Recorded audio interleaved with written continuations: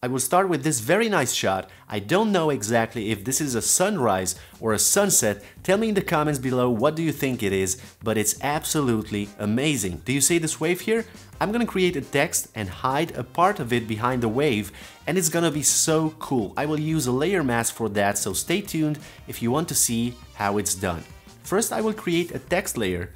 I press T, click on the image, change the color from white to black,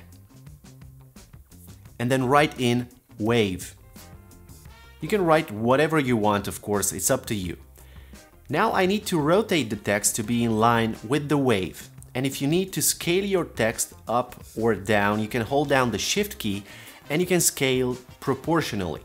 I don't need to scale it right now, I'm fine with this result. So after this, with the text still selected, I can use the arrows on the keyboard to move the text if I need to, and if I want bigger steps in movement, I just hold down Shift and press on the arrow keys.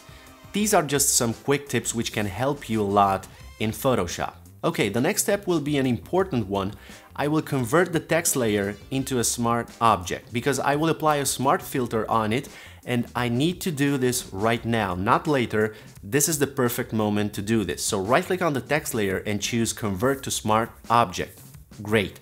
Now, in order to be able to put this text behind the wave, I will need to create a selection which will become a layer mask later. I'm gonna use the pen tool for this, and I'm gonna create a path from the edge of the wave to the bottom of the image. I want to make this selection precise, so this is the reason why I'm choosing the pen tool.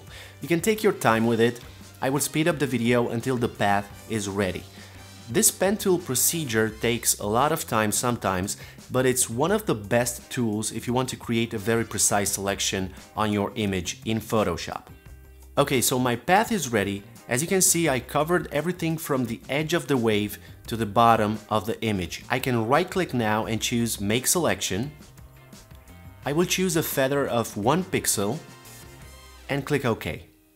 Now keep in mind that I want to apply a layer mask on the text itself, so I will select my text layer. I'm gonna hold down Alt and then click here to create a layer mask. If you don't press Alt and you simply create the layer mask, then you'll have to invert it with Ctrl+I. If I take a closer look on the edge of the wave, I can see that some parts are sharp and some parts are softer because this photo was taken with a smaller aperture and the focus area is quite small, so I need to soften the layer mask where the wave is blurred. For this, I make sure the layer mask is selected. I hit B for the brush.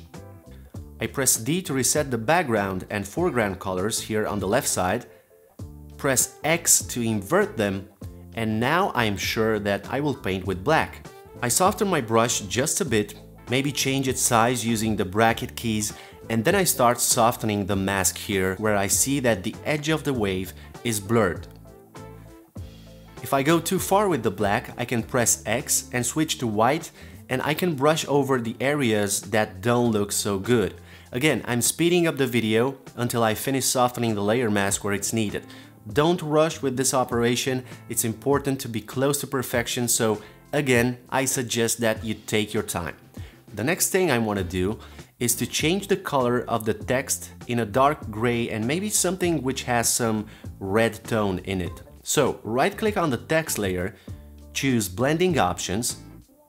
I will check the color overlay here, click once on the color, and then I can go outside this window, pick a color from a dark area somewhere around here, and then darken it. I think that this change in terms of color gives more realism to the text, so I don't have that boring black anymore. Okay, if I zoom in on the text, it looks too sharp for me, so I'm gonna go to Filter, Blur, Gaussian Blur, and choose a low value, something like 1.5 or 2 maybe. Hit OK and it looks much better now. The text is not so sharp anymore comparing it to other things in my image. Now you understand why I converted the text layer into a smart object. It's because I can apply smart filters on it and modify them whenever I want. I just need to double click the effect and I can change my value here anytime. Let's move on to the next step. Because the sun is behind the text, I want to create a very soft shadow on the water. I will duplicate the text layer using Ctrl+J, and I'm gonna right click on the layer mask and choose Delete Layer Mask. Then I'm gonna hold down Shift plus Alt and drag this control point down to make this text in a mirror. This will be my shadow. I can hold down Control and adjust the text as I want. And trust me, this doesn't have to be perfect because it will be blurred and with a very low opacity. You will see. I hit Enter because I'm done with the positioning. Now I will double click on the Gaussian blur effect, which is already applied here, and modify this value to 135. This is fine for me. The idea is to make the shadow very soft. I hit OK and then I can lower the opacity of the text layer to 40%. Okay, stay tuned because now I will show you how to create that glow effect for the sun behind the text. This will be so awesome. I'm going to create a gradient adjustment layer. I will put it on radial, click on the gradient, and let's start adding some colors here. First, make sure the opacity is 0 on this slider. This is very important. Okay, so on the left side, I click on the color and choose pure white. Then I'm gonna add a point here and choose this nice yellow. It's FFEA00.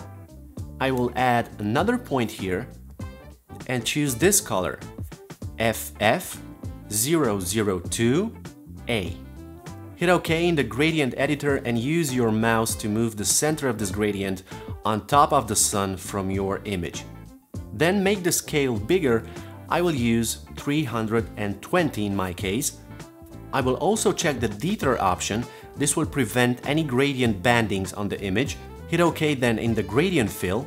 And now I will put this layer on screen blending mode. I will lower the opacity of the layer to 60%. You can just hit number 6 on the keyboard to do that, and I will rename the layer to Glow.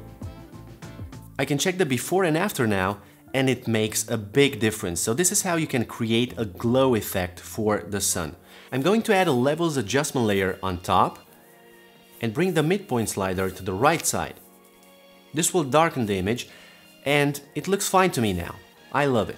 But to make it even more realistic than this, I can also add some lens flare, and I will show you some tricks. Check this out. Make sure your top layer is selected, hold down Ctrl, Alt, Shift, and E, and Photoshop will create a stamp visible layer. This will merge all your layers and place them on a completely new layer for you. So now I go to Filter, Render, and Lens Flare. I position my flare exactly on the sun.